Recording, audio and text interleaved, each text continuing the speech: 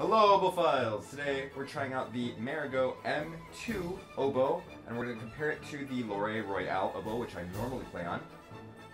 We're going to check out what comes in the case, all the fun things about it, we'll compare the sounds, and I'll give you my thoughts on how the instrument looks and feels. I don't want to rob you from the full experience though, so let's go ahead and unbox it, take it out of the case, check out what it comes with, and of course, if you like oboe videos and things of that nature, don't forget to like the video and subscribe below. Alright, let's get into it. Okay, so this one is the Marigaux Oboe. It has this amazing case. It's really cool. Has a slot here for like music and things. It's like its own gig bag. It's pretty heavy already. So if I put books and stuff in there, it might be kind of uncomfortable to carry. I might want to think about different case options. But it's got this cool front pocket too. All kinds of tools in there. Stand for your oboe. A swab. Marigaux swab. So that's cool. Strap for the bag. Some Marigaux paraphernalia. This looks like a... Oh, it's like a card to tell you the instrument information. So that's awesome. So this is kind of went in and went out in 2020. And the same thing in duplicate. And of course some cork grease. So this is awesome. This is really cool that they come with all that.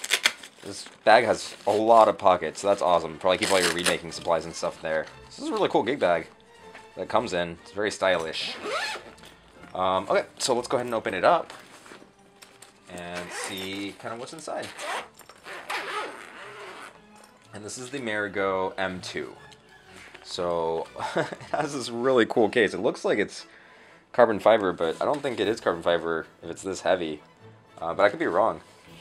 Alright, so let's see. The case has locks. So I haven't seen that before on an oboe instrument, but that helps with your security. It looks like the bag is really well insulated with pads. So that's awesome. Okay, let's see what else. Oof. As the case opens, unlike most oboe cases I've seen, but it's super nice looking. It's like very luxurious and plush inside. Might be memory foam even. And the M2 is a cool instrument because it has these separate top joints. And unlike every other oboe I've ever seen, the body is in one long piece. So yeah, that's really cool. I can't wait to put it together and give it a try. Just like all the Marigauxs, it has more adjustments than the Lores I'm used to. And it's got these like in-lane pinky keys. So that's really cool too. And of course, like it's got separate B and B flat adjustments, and you can change the heights of the resonance key. So that's really, something unique to Marigaux. Well, I'm not sure it's unique to Marigaux, but it's definitely not on my Lore. And we'll see if it's on the different Lores. So let's put it together and give it a try. As you guys saw in the case, the M2 is an interesting oboe because it has a long middle joint, and that the oboe doesn't come apart in the middle here like most traditional oboe designs do. I'm not really sure what the thought is behind this. I guess it's so that the G-sharp intonation is not wonky like it is on a lot of oboes, or the F-sharp sometimes is a little strange on a lot of oboes. But what they've done is allowed you to switch between these two different top joints. And I think it's the inside that's a little different. They seem to be about the same length to me. Let me just pull out the other one. Well, we can leave the cap on. So let's see, one of them is S and one of them is M. And they seem, oh, I see. One of them has, no, they both seem almost identical on the exterior. Maybe, maybe the S is like a little bit longer. Or maybe the M is a little bit longer. It's really hard to tell which one is longer. But exteriorly, they look almost the same. I'm sure the inside is a little different. Otherwise, why would we have two of them? So let's try out the M first, and I'll let you guys know how that feels, and then we'll switch into the S. So we're trying out the M top. It's like a tippy top joint on this oboe. And one thing that strikes me about the Marigauxs immediately is that the key work, well, obviously it's different than the Lore, but it just feels really like close and tight. It's definitely very ergonomic.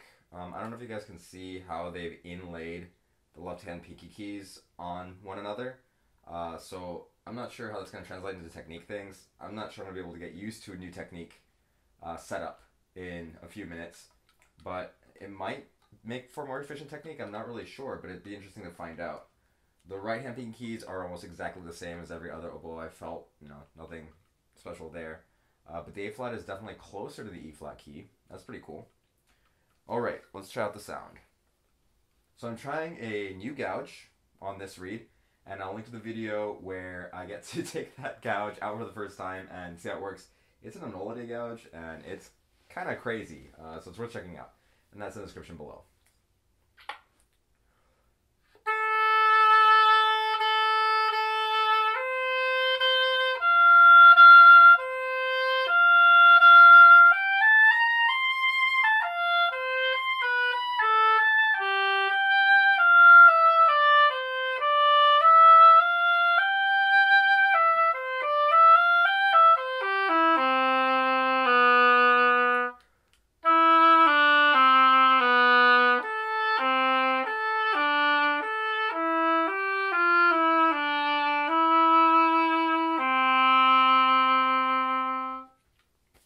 Okay, so I really like how it feels immediately.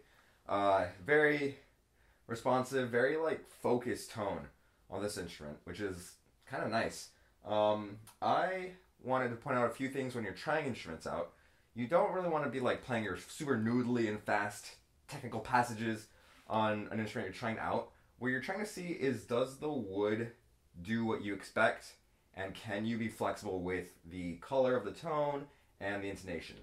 If there's some notes that are just like ridiculously out of tune for you, it's probably not the oboe for you. And that might not mean that it's not the oboe for someone else. It's just not the oboe for you. And you want to be sensitive to how the color and intonation are working above everything else.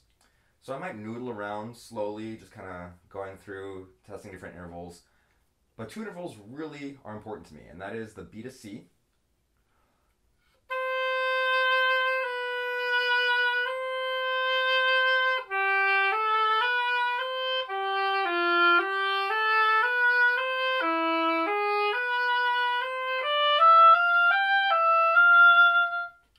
Try those out in a couple different contexts. And the other one is the E to F. I want those half steps to be malleable so I can kind of use them in different ways.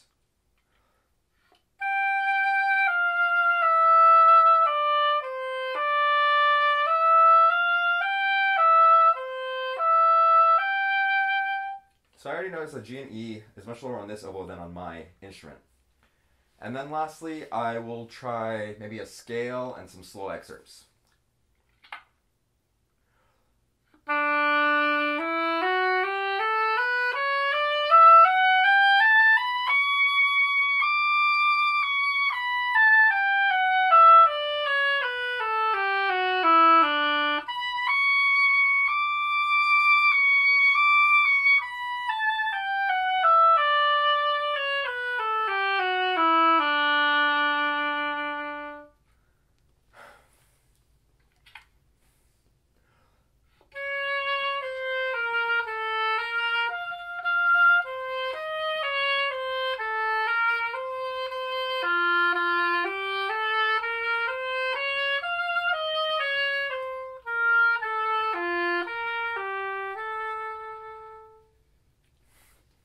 So I like the way the instrument sounds. I don't feel as open with the tone as I do on my instrument. It's definitely a lot more compact and like lasery, which, has its own charm.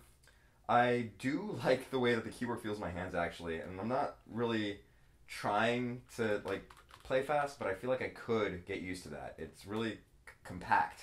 That's what I like about it. Let's try what it sounds like with the other head joint. So this is now the S head joint, and now remember, when you're trying out oboes, you want to be drying them out, so swabbing between everything you do. Don't let moisture collect in the instrument.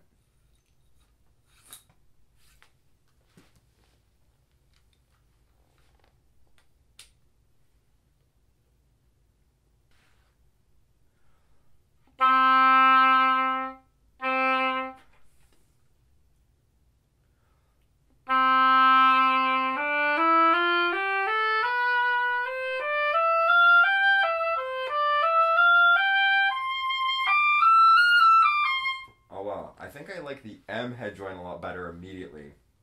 It just seems to agree with my intonation tendencies a lot more.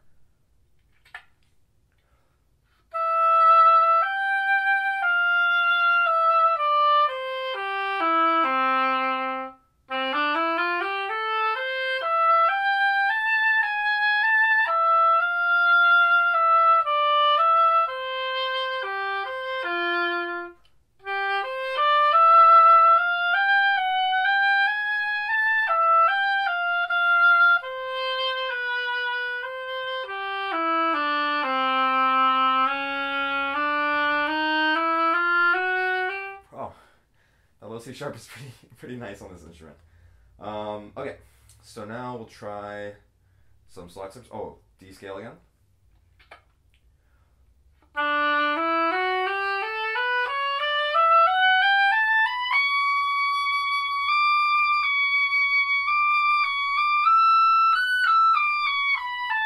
Well, I'm not really sold on the C sharp, D, and E.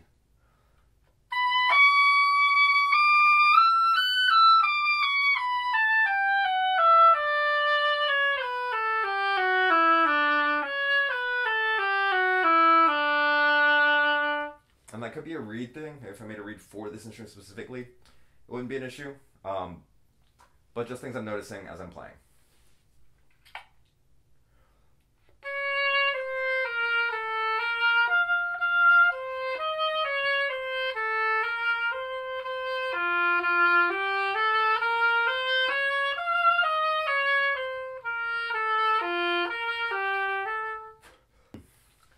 Okay, so let's compare that to the oboe I usually play on. Let me swap out again, because Grenadilla hates changes in moisture, and we want to keep it dry as much as possible.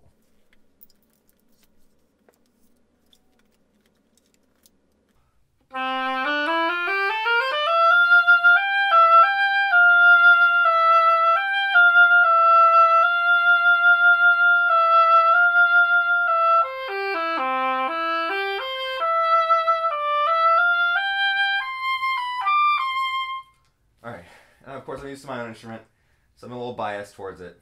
But let's try this little excerpt on it, just so you can hear the difference.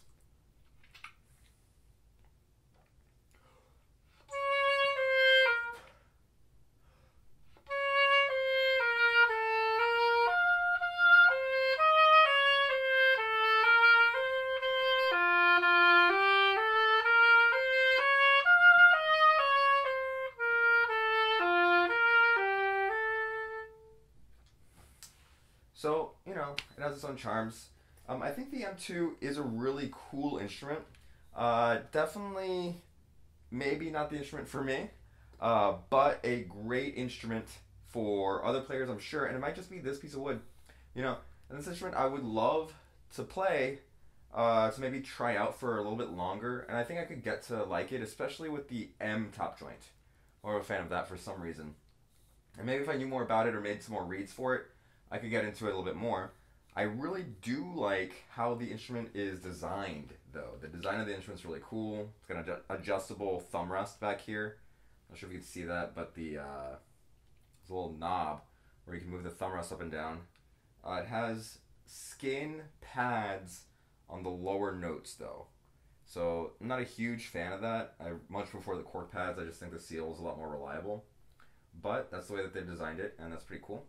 And the other design feature that I like is, as I was playing it, I noticed the F-sharp key has a little bit more of a platform for your finger.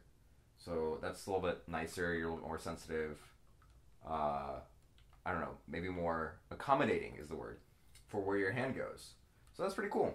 The M2 is kind of an expensive oboe. I think it's like $10,500 right now in most places. So definitely not an oboe to just frivolously purchase, but it could be a good investment if you are sounding the best on this instrument. So if you are looking for an instrument, I have more information about that kind of thing on oboefiles.com. I'll link to those articles in the description. But other than that, don't forget to like the video so that the YouTube algorithm shows you more oboe files content. And of course, if you haven't already, don't forget to subscribe. It really helps the channel out. Oh, and if you have made it this far in the video, you might be interested in signing up for the Oboe Files newsletter. It's a free monthly newsletter to just keep up with projects that I'm working on and things that are happening in the oboe world. So, when in doubt, play beautifully.